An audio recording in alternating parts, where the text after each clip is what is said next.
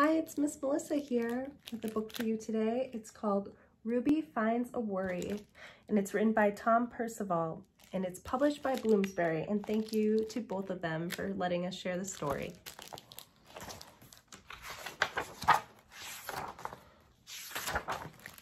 Ruby loved being Ruby. She loved to swing up high,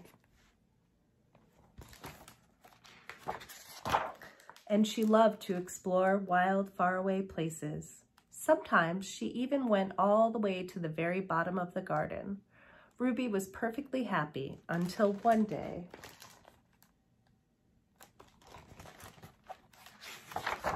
She discovered a worry. It wasn't a very big worry.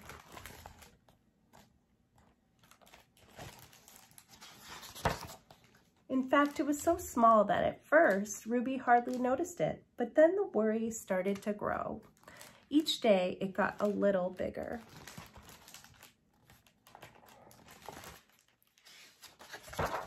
It just wouldn't leave her alone.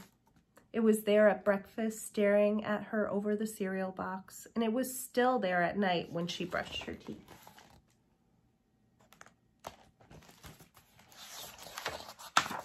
The funny thing was that no one else could see Ruby's worry, not even her teacher. So Ruby pretended that she couldn't see it either.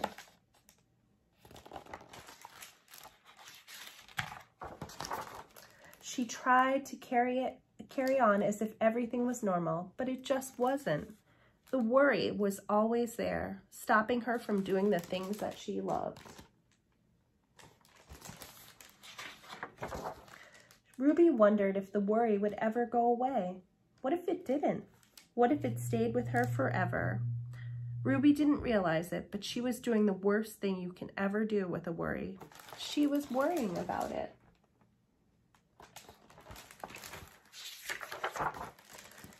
And now the worry was enormous. It could barely fit in the kitchen at dinner time. It filled up half the school bus. And it took up whole rows at the movie theater. The worry became the only thing that Ruby could think about, and it seemed like she would never feel happy again.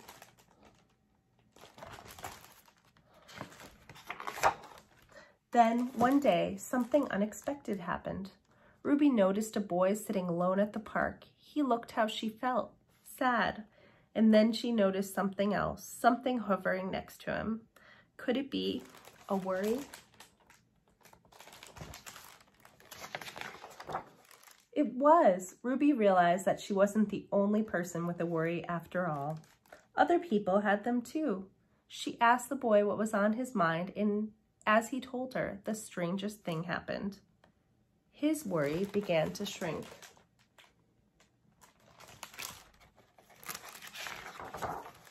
Then Ruby did the best thing you can ever do if you have a worry. She talked about it. As the words tumbled out, Ruby's worry began to shrink until it was barely there at all. Soon both of their worries were gone. Finally, Ruby felt like herself again. Of course, that wasn't the last time she ever had a worry. Everyone gets them from time to time.